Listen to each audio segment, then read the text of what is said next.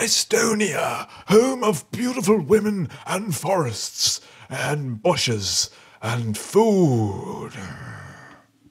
How's it going, lads? Philpotto here, and welcome to the second episode of Exotic Teams. And today we've got Estonia. If you were to tell me that you'd be able to make an Estonian team in FIFA 14 Ultimate Team, I would have told you to shove a sausage up your arse, because I wouldn't have believed you. But thanks to Tom Willoughby for suggesting this team to me. He sent me a message on YouTube, so if you're listening, baby, thanks very much. Now, I suppose let's get into a few of the key players, and then after that I'll show you some of the goals I scored. Some nice little goals with this shitty looking team, I must say. But before we do that, if you're looking for some cheap Ultimate Team coins, PSN codes, Microsoft points, any of that good stuff, then check out thegamekeys.co.uk. Their link will be in the description. If you use the discount code Phil as well, you get a further 5% off, which is absolutely deadly, so check that out. It will be in the description below. Now, I suppose, as you can tell, it's quite a low rated side, so there aren't many key players, but I'll show you just a few of them. I suppose the keeper will have to be one. He's actually quite a high rated goalkeeper, considering it is Estonia, so 65 rated. There's not much to say. 74 reflexes. He was a solid enough goalkeeper, nothing out of the ordinary. You conceded goals when you'd expect him to concede them and all that, you know. So what am I talking about? I'm talking through my arse. We'll go on to the next player, and that is Klavan, Ragnar Klavan. Now, honestly, I've no idea what an Estonian accent sounds like. I've a feeling that it's like a mix between like a kind of a Swedish, Finnish kind of accent and like a Kazakh accent. You know what I mean? I feel like it's mental. So here's my impression, right?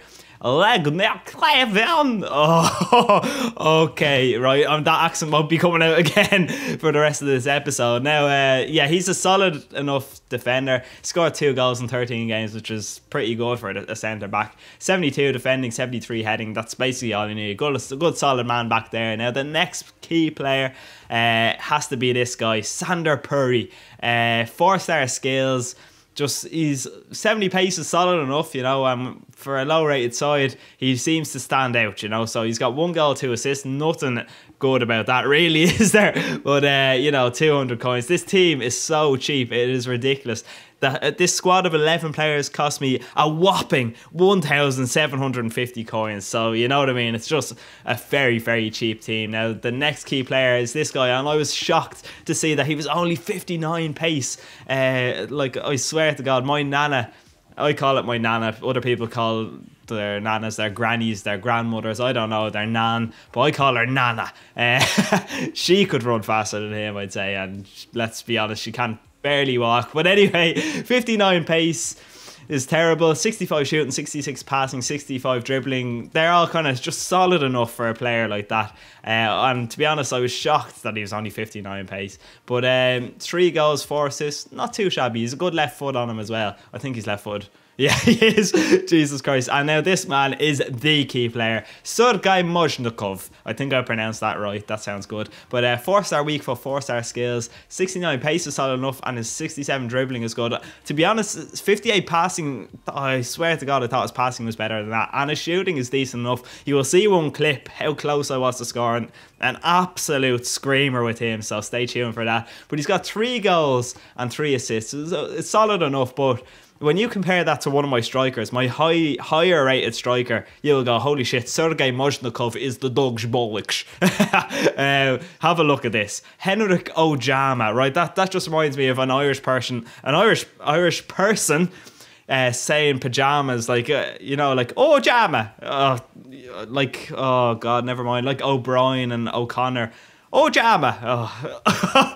Oh my God, that is the worst joke to date. I've said a lot of terrible jokes in my time, but that is going down as the worst one. But anyway, 13 games, 1 goal from my 69 rated striker. That is absolutely terrible. Look at his stats, aren't even that bad. 79 pace, 74 dribbling. I have no idea how he only scored 1 goal, and I'm shocked to see that. But this is the man with the goals, and he's the stats. You know, he's got the 7 goals and the 4 assists. Beautiful stuff. 71 pace, solid enough. But he looks absolutely shy. I'd say it's his 4-star weak foot kind of stands to him as well. He sounds like he might have a bit of French background to him. Like, I'd imagine his name is like Henri Agnier. You know what I mean? But yeah, that's it for the key players in this team. So stay with me and we'll have a look at the goals. So, just like in the last episode, if you could tell me your favourite goal, just keep an eye out on what goal really made your nipples tingle, made your arsehole quench. What am I talking about? But yeah, just write it in the comments below what your favourite goal is, so I can, compile the best goals and make a compilation then after the series is over, So, yeah, this team was good, but not great. Obviously, you're not expecting the team to be great. You have a few players who you kind of aim to get the ball at all the time. Mojnikov, Lynn Peer, the left mid was another one, and the right mid, Puri. I always tried to get the ball to them so they could kind of work with it, if you know what I mean. But I'm looking here through some of the goals, and Anier, I'm not sure how you pronounce it, he scores some crackers, he does. And have a look at this. Sergei Mojnikov has 55 shooting. Look at that for a finish. That's absolutely spectacular. Also, leave some suggestions for exotic teams. I might go South America next. I'm not sure. I already have about 5 clips for another side, and it's not in South America. But leave me some suggestions anyway, right? But fucking hell. The footout link to this team will be in the description below as per usual, so check that out if you want a more detailed look. And I suppose the 4-1-2-1-2 worked well, but you're not expecting much from this team, and it was quite a challenge. Sometimes, even last night, hang on, before I continue, look at that goal from Mojnikov. Holy mother of Jesus. What a finish that was. So I thought I'd get a few cinematics in there. Beautiful stuff. But what was I going to say? Yeah, even last night I was trying to get a few more clips, and I came up against a team with Rooney, Welbeck, Gutierrez, Marvel Wynn, all these kind of players that just kind of made me go, oh Jesus, I haven't a hope. Like Marvel Wynn, my left mid has got 59 pace or something like that, so I hadn't a hope of beating him. But beautiful little finish there, and we're going to finish this episode off with a near chance from Mojnikov. Wait to see this. So basically, if you have enjoyed the episode, do leave a like. It helps me out so much, and I'll talk to you tomorrow or something like that. So enjoy the rest of your day, baby.